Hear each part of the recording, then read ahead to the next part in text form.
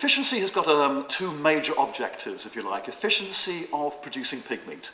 In other words, how many kilograms of food does it take to produce 1 kilogram of pig meat? The second element of efficiency is nitrogen output. And they really are both part of the same objective, because the more nitrogen the pig retains from its diet, the less comes out the other end. One of our programs is looking at the efficiency of utilizing different protein sources.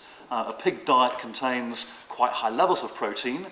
In fact, it's quite close to what we need, to be quite honest.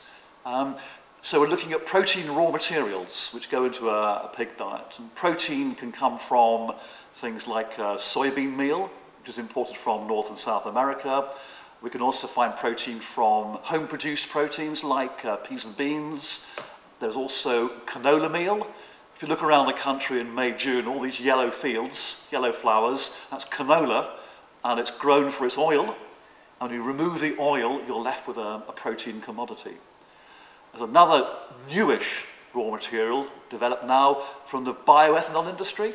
We're now growing a lot of our wheat in the UK. It's now being used to generate biofuel.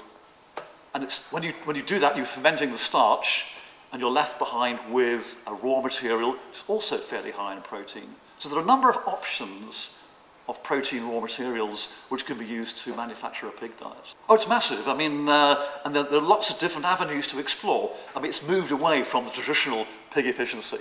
It's now much, much wider. We're talking about carbon footprint. We're talking about nitrate vulnerable zones, which in the UK are areas which already have an excessive amount of nitrogen being spread onto them. So there are limitations on what you can do. So it's a whole new avenue of interest. It's different from the more traditional approach to feeding a pig.